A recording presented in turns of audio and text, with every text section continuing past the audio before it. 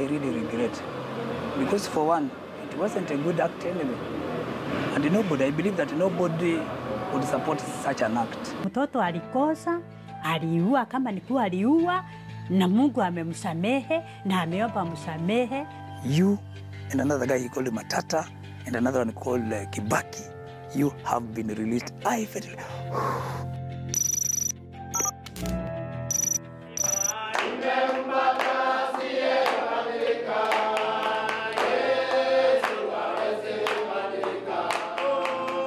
Three years later in 2015, 27 years since he was arrested and jailed for violent robbery, Joseph Charles Kinyua got the most unusual news from his fellow inmate. The state had decided to set him free. If I may recount, the last time I was free was between when I was born in 1988 until just recently, like 2.5 years ago, or thereabout. It was on 12th December 2015. I had just come from one of the rooms that we had been given by the institution where we used to make our prayers. And it was around 6 in the evening. Then just one inmate. And in fact, he was a Maasai. And I didn't expect him to learn of the good news even before me. After I left that prayer room, he came and asked me, Charles, do you know what's happening? I told him, I don't know. You and another guy he called Matata and another one called Kibaki, you have been released. I felt, it's like I had got some relief. But no, because this information I was being given by an inmate. In fact, what I told him, my brother, if anything, you are not the right person to give me such information. Let's wait for those in authority to come and inform me. Joseph had been a beneficiary of the Power of Mercy Advisory Committee that recommended that the prisoner, jailed when he was 25 years old at the time, now 55, be set free. The president had heard his cry. In fact, it didn't even take like 5 more minutes. Then I was called at the documentation office. And when I went there, I met the officer in charge by then, Henry Kisingu. And he told me, Brother Charles, that is how he addressed me, Brother Charles, because we used to preach with him in the church. He told me, Brother Charles, know what? You are no longer a prisoner. Then I was like, wow, I'm no longer a prisoner. The very first words that came out of my mouth were, glory to God. And then I told him, now that things have just happened the way they have happened, and this is what we have been expecting for so long, just give me an opportunity and to go and tell all my brothers inside there that God has performed a miracle for me. And he told me, go. So I think I went to each and every block and I told them, now brothers and my brothers, I'm now leaving for home. God has remembered me. The next person to be informed of the good news was the wife. Because we were given that opportunity to inform our loved ones at home. And I called her. I told her, you know what? God has now come in a mighty way.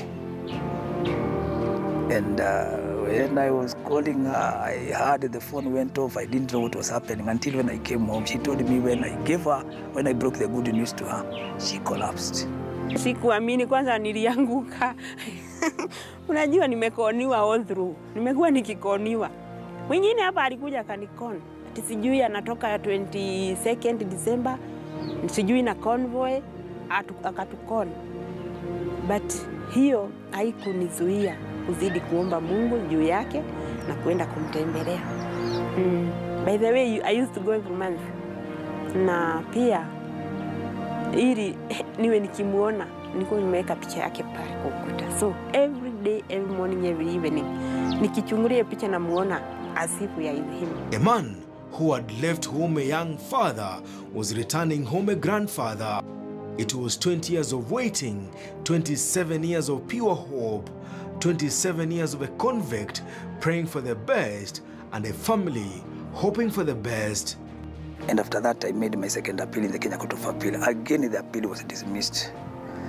And the worst part of it is that after the appeal was dismissed in the Kenya Court of Appeal, which of course was the highest court in the land by then, when I was taken back to prison, they told me in the documentation office that now you have exhausted all the judicial system. Your fate now lies in the hands of only one person, the President of the Republic of Kenya. Joseph had placed his hopes in the hands of Justice Samuel Oguk and Justice V.V. Patel, who dismissed his appeal. Almost 13 years behind bars at the time, Joseph now turned to the Power of Mercy Commission. When I petitioned the president, by then Honorable Daniel Toroitich Arap Moi, that was in 2002, he had my petition and then commuted the death sentence into life imprisonment. Joseph Charles Kinyua had served time in prison, time the then president had spent ruling the country before committing thousands of death row convicts to life in prison. You know, it was my first time experience. I had never even dreamt ever being behind bars, even for a single minute, but it just happened. And after it happened, I used to hear that people were saying that there was a lot of violence in prison. And in fact, life was very difficult there. Being in remand for a period of 3 years, then being sentenced, everything there was scarce. It was like you have been put under the mercy of your enemies, though in reality, the warders were not our enemies, but it was like they had wanted to get whatever that was in us, using some kind of force, you know, to get that crime element out of us. Case files trace Joseph Charles Kinyua to Nakuru County, where coincidentally, the crime that will see him spend all his youth in prison was committed. Taking part in crime is the worst thing that a man can ever be involved in. It's a very bad thing, very, very bad thing. Not only bad, but it is also a foolish action for anybody to take. Because with the crime, it has always been said even elsewhere, it doesn't pay. The wife says Joseph left when she was expecting their firstborn child. I was 3 months pregnant. Na nilipokaa nikienda kumwangalia one time nikafeel nimuulize sorry. Umeniwacha nikiwa pregnant. Sasa umeniwacha kivipi? Maisha yakawa magumu. Nikaona blackout. When he arrived home, the son whose birthdays, school visits he missed was welcoming the father with a grandchild. A sour, sweet homecoming for a father. My wife told me that now that you have been away for so long, don't ever dream of going anywhere, not until 1 year is over. And I was asking her, now that you are saying that I shouldn't go, what do you want us to be doing here? She told me, you just have to relax. Just relax. Joseph Charles Kinyua left prison at the same time as Joshua Matata, a man who had made headlines for butchering his children and mother. The two, having spent more than 24 years in prison, were commonly referred to as pastors in blue. I wish just like alifanyia bwana yangu president, please awakumbuke wale ambao wako ndani. Especially kuna mmoja wakati tulikuwa tunaenda huku remote parenting, kuna kasichana ketu kamjukuu kalimake friend na mmoja huku anaitwa Katimu. Paka leo ananiulizaga shosh, kwani huka mwenye alibaki huko kwa mapolisi, anasema ni kwa mapolisi, atakuja home lini, hata akuje pia tutembelee. So namwambia hiyo iko mikononi mwa president. I wish angekumbuka watu kama hao ili wake zao wafurahi vile mimi nilifurahi. Ile ishara ya upendo wangu.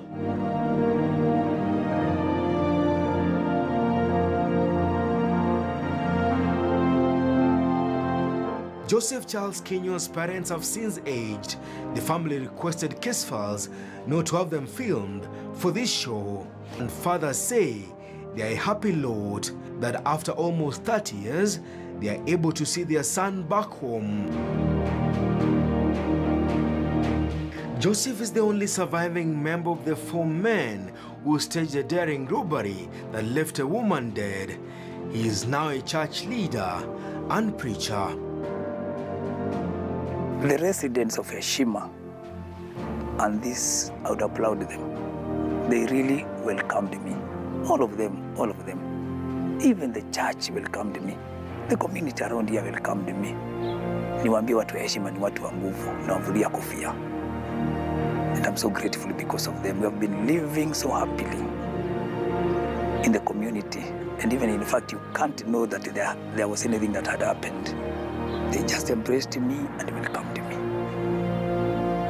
And in our church, when I came for the first time after being introduced to the church, and I was brought by my pastors, those who were there at committee, the chaplain at committee brought me. And within the first 6 months in the church, I was being appointed to be the chairman of the evangelism team. Then just last year, I was again appointed to be a deacon in the church. And right now, I've been ordained as an elder in our church, PCEA, under Reverend Geoffrey Kimani. Joseph insists that the man who killed the Asian woman is still out here. He was never arrested by the police and is still at large, somewhere out there. Joseph Charles Kinyua is back in Nakuru with his family. The whereabouts of the family of the woman they killed is unknown. Joseph is now trying to pick up the pieces from where he left them back in July 1988. Case files 27 years later is now a case closed. Denison Sarigo for Case Files.